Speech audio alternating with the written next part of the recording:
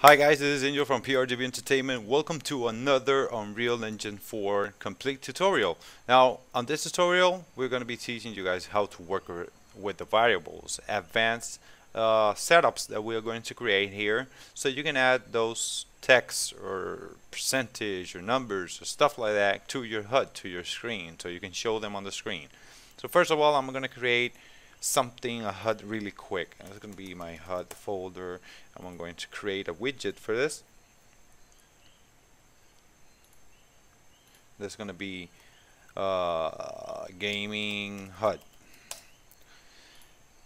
So inside my gaming HUD, I'm just going to use a text block. And if you guys don't know what I'm doing here, you should check the other previous videos for these tutorials on how making HUDs and how to add them to the viewport.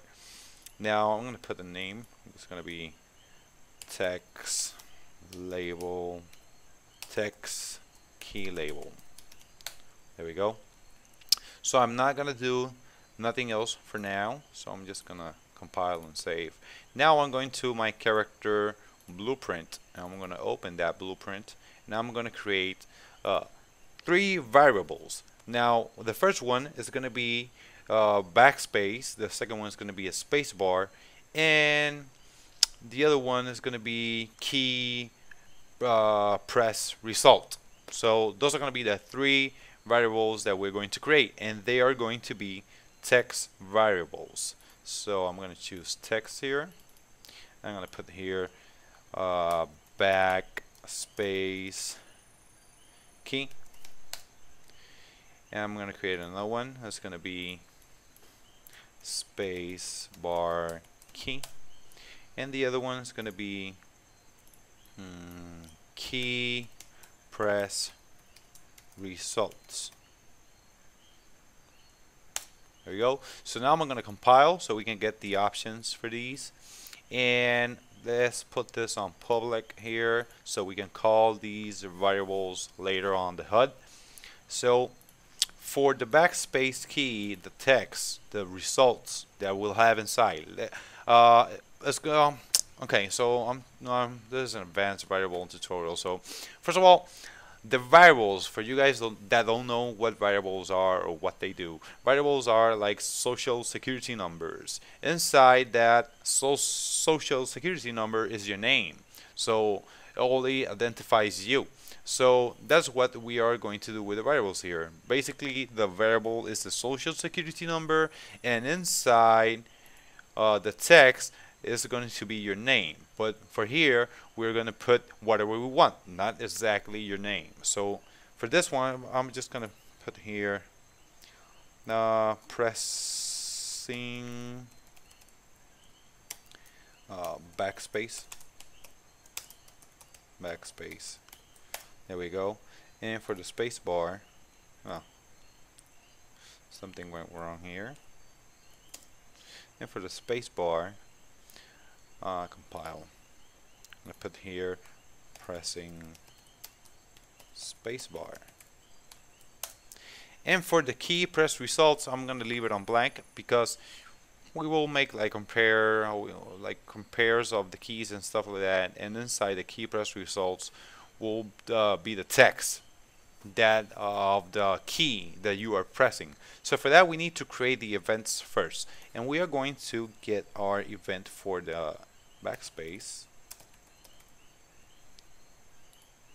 and also for the space bar. There we go. So let's create the first one for the backspace. Let's create a widget. And now let's get the player controller. So from here, we are trying to get whatever key or whatever button from the gamepad the user is using. Now for the class, let's change it to gaming HUD. That is the HUD that we created. And for the return value, let's add to viewport so we can add this widget to our screen. And now on the return value, I'm going to put here remove from parent. Remove, not remote. Remove from parent. And from here, I'm going to choose the release. I'm going to put it right here. So that what we'll do is that he will remove the widget from the screen.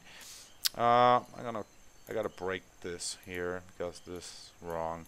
So now we need to set our key press results here, and now we need to get our backspace variable and link it with the key press.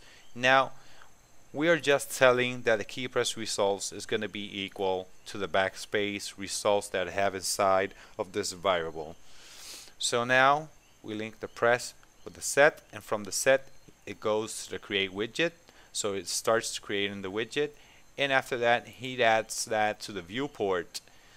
And for the release, we're going to connect it with the remove from parent. So as soon as we release the backspace key, it will remove it from the viewport. Now I'm going to copy this because I'm not going to create a whole thing.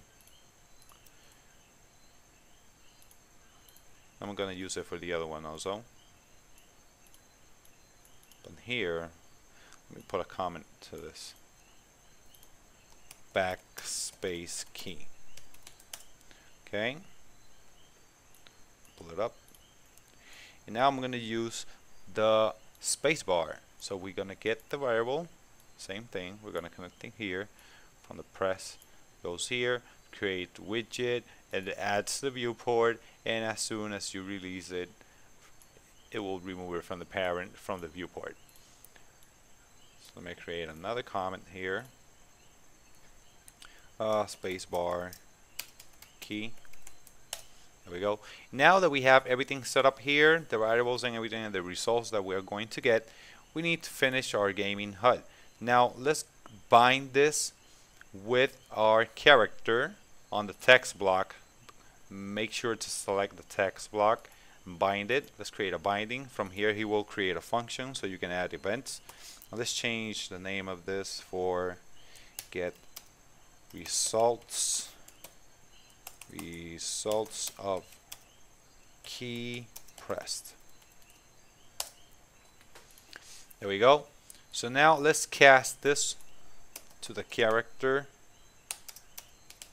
the third person. It could be also another character that you have. It doesn't have to be a third person character. This will do is that he will connect to the character so we can get whatever info we need from him. And on the object, we need to do the same thing, get player character, not controller, because we are trying to get the character so we can get the variables. As third person character, now we're going to get the variables here, and the only variable that we're going to use is the key press result. So we type get key press result. There we go. So as soon as you press your key, one of the keys, he will go to the set. From here he will read which key it is, and from there he will go to the create widget. So he will create a widget, the gaming HUD, and from there he will add it to the viewport, showing on your gaming HUD that when he's showing the HUD on the viewport, he's going to connect to the player, to the character, and he's gonna get the variable of key press results, and he's going to print that on our text block that it is right here on the middle. So let's try it out. There you go. Compile, save, third person, compile, save. Now let's play. As we press the space bar, and as we press the backspace, spacebar, backspace, spacebar, backspace, spacebar. There we go. So I hope you guys like this tutorial. It's a little bit advanced for you guys, for a lot of beginners that we have here. I hope you guys learn a lot, and I hope you guys start making a lot of things with the variables. You better check the variables because there are a lot of different variables: float, boolean, and others. Also variables to make to work with the structures, that is with the inventories and stuff like that. So we're almost entering to the tutorials for the inventory and the items, so we can add them to our inventory structures. So we are really near to that tutorial. Hope to see you guys on the next tutorial. This is Daniel from PRDV Entertainment. Don't forget to like, don't forget to comment, and don't forget to subscribe. Bye bye.